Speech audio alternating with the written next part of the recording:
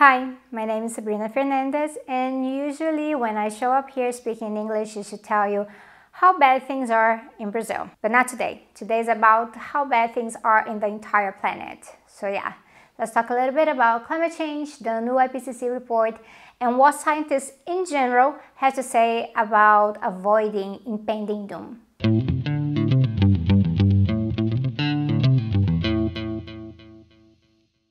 So, the IPCC was founded in 1988 and it's now released the first part of its sixth assessment report on climate change.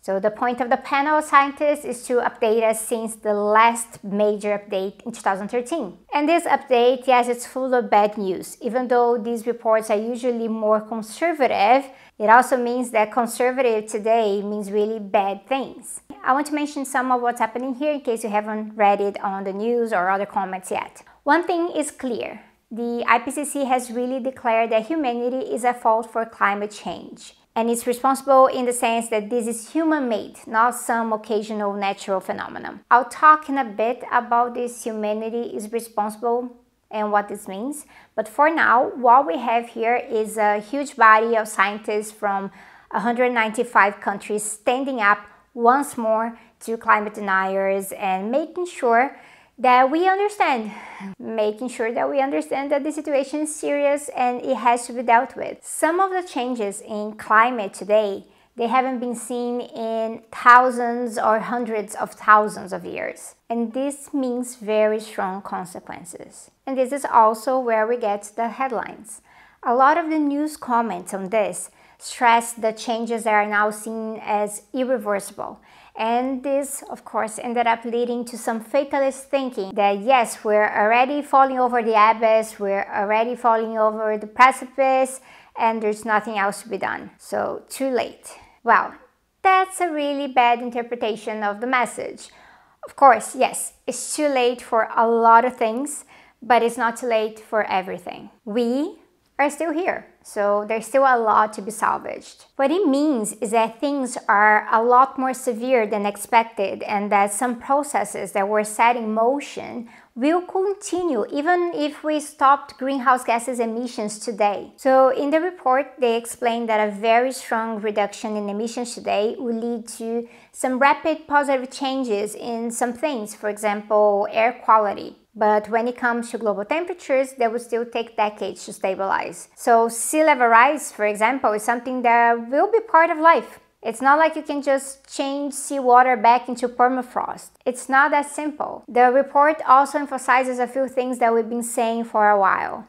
This decade that we're in, it's crucial. We are already at 1.1 degrees Celsius in terms of warming since the 19th century and will be at 1.5 degrees Celsius within a few decades.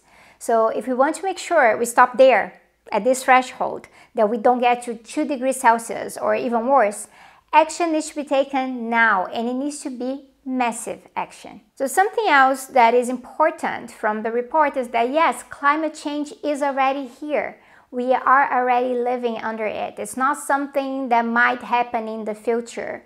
There are already effects on the patterns of rainfall. For example, the sea is already rising and the permafrost is already thawing. Heat waves and flooding connected to climate change are already part of our current reality. And these cannot be explained simply due to cyclical climate patterns. Based on this, there's hope that this first part of the report, because there's more coming, this first part of the report will serve to urge the discussions and negotiations at the COP26 this year in a radical direction that will lead to really cutting emissions. So we're talking here about the climate conference, the climate negotiations coming up in Glasgow. And yes, there's hope that global delegations will finally understand how severe things are today and how severe things can be in the future and how we've wasted so much time. So yeah, there's hope, but I don't particularly share this hope. Yeah, and I'm gonna tell you why. As some of you may know, I come from the social sciences. I have a PhD in sociology, specialized in political economy, and I've been researching in the field of political ecology for over a decade now. And unfortunately, one thing I've come to understand whenever we're fighting climate denialism, whether this is people who say there is no climate change at all, or people who dismiss the data and they just want to keep business as usual, or they want to delay things. I've come to understand that in this struggle, that our requests for them to, well, look, you should believe the science, you need to believe the science, you need to hear the scientists, what they have to say on this. Usually, these requests are limited. Do you know why? So this is actually controversial to some people in the field of, scientific discussions, but climate science shouldn't be considered to be just climatology or other earth sciences such as geology or geochemistry. It might be strange to some people, but social scientists also produce scientific knowledge that is incredibly relevant to the climate change debate.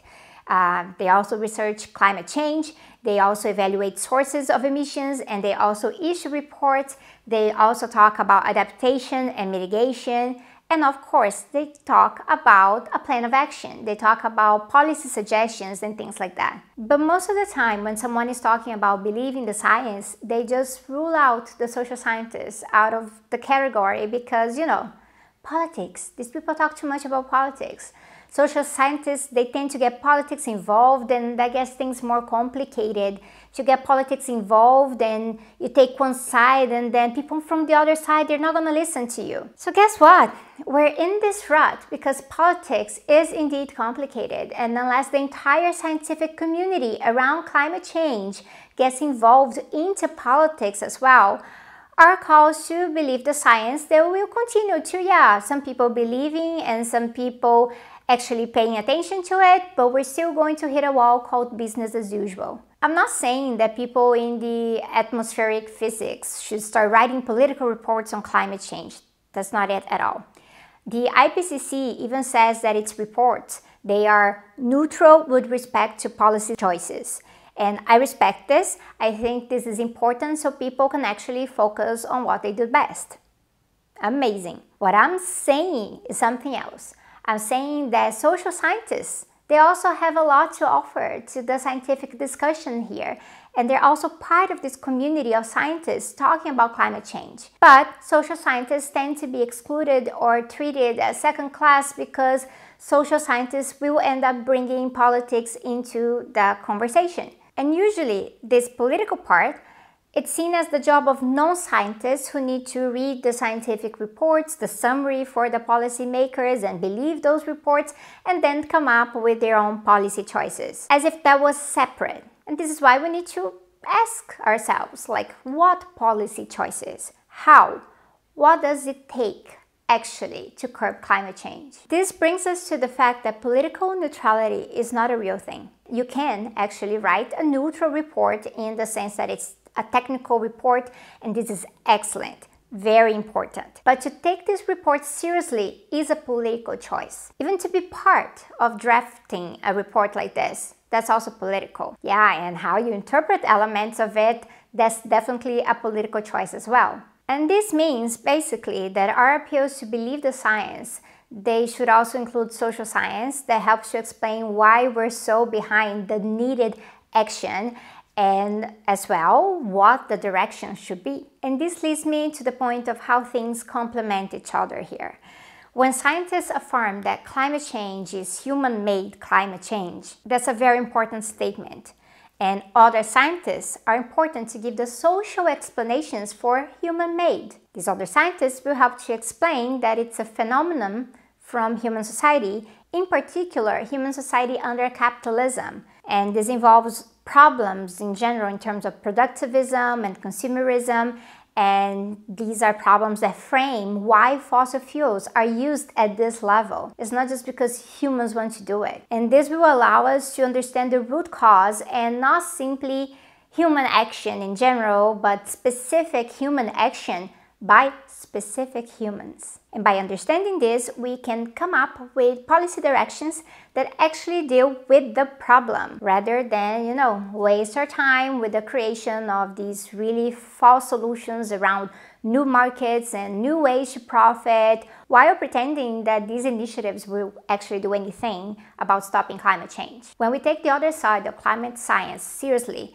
climate social science, we understand this statement of being human-made way better. If it's made by human society, Why do some people think scientists focused on understanding human society should not be part of the scientific conversation? In fact, we know that building consensus the way the IPCC does also involves different scenarios and some flexibility in the interpretation of data. So there's room there for discussion. And on the political side, what evidence do we have to lead us to believe that it's a good idea to simply deliver hard numbers to a bunch of policymakers that represent competing interests and then complain that they didn't really hear the science? Well, there's a high level of confidence that this doesn't work anymore. Doesn't it make more sense to bring in the social scientists who have affirmed that for such a long time that band-aid policy solutions won't work? This is so frustrating because I've read the work of incredible climate scientists who are really on point with the data and with the projections, but when it comes to policy suggestions, policy directions, they tend to ignore what social scientists have been saying about capitalism and these market solutions that end up in the conversation all the time. They actually end up arguing for simply deploying all policies available because things are very urgent. But if they hear our side, they know that all policies available, that's not an actual course of action. A lot of these proposals for fighting and mitigating climate change, they're actually going in completely opposite directions. They contradict each other. The reality is that climate change is a result of human politics, so it's impossible to treat the political part as simply an afterthought. It needs to be part how we explain the root cause as well. It's time that we understand that all scientists need to be valued in this conversation, and if there's any chance of actually changing things, we need to stop promoting this false separation between, the technical side of things and the political side of things. We know that the responsibility for climate change is unequal. It's a minority creating this problem. But the impacts will be shared unequally too, and the majority, the poor actually, will have the bad effects. So we can't leave the political prescription simply in the hands of a few negotiators, and we need to promote and strengthen social movements demanding climate justice today, especially regarding the inequality of responsibility between rich and poor countries and how the poor everywhere stand to lose a lot, stand to lose the most. So saying human-made needs to be qualified socially. Climate change is serious. There's a lot of damage already on the way, but we can stop it from getting worse. So I guess my message today is scientists, activists, and workers of the world, unite.